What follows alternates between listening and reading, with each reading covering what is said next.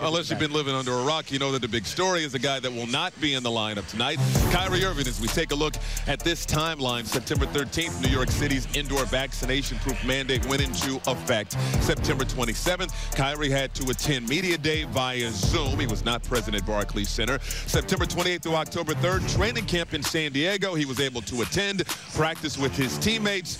And then this week, he did not attend practice because it was in New York. And today, he is listed as ineligible to play. Earlier, Nets head coach Steve Nash met with the media.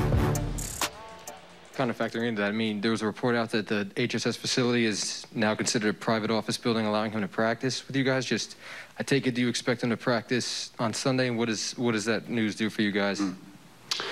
Well, I mean, it's positive for us to be able to welcome him back in the building to practice and be a part of the team. But like I said, this is all just brand new information to us as well, so trying to work through what the actual details are. So I wouldn't want to comment too much on it until I know firmly what the parameters are, but it sounds like it's positive news. All right, RJ, there's a lot happening, a lot changing here every moment. What's your take on this whole situation? Well, obviously, you know, there's a bit of a stalemate here, you know, with the vaccine and Kyrie, and they're still trying to figure it out. But I think Steve Nash is right.